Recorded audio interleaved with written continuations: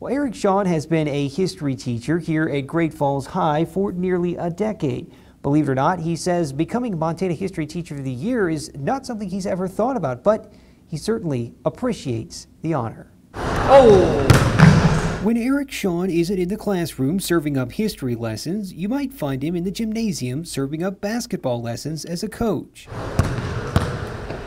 He says he developed his passion for teaching in college. I was taking some social studies and civics classes, and they just started to resonate with me, and decided that I wanted to get back in the classroom, and that was the content area that was going to work for me. Part of the process of becoming History Teacher of the Year is having a letter of support written by a colleague and a student.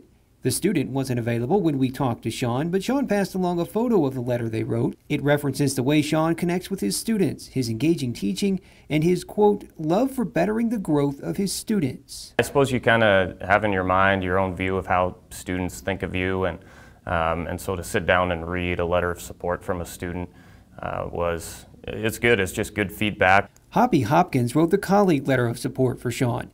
When asked why, he also referenced Shawn's teaching style and his connections with students. It's very gratifying to see him receive this honor because of all the work that he puts in.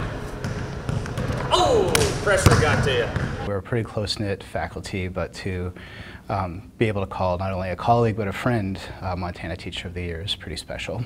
Just try to do a good job each day, do my job well, work hard, and help motivate and engage students, and get them to be hopefully good citizens down the road. To learn more about the recognition, check out this story on our website. In Great Falls, Colter Anstad, MTN News.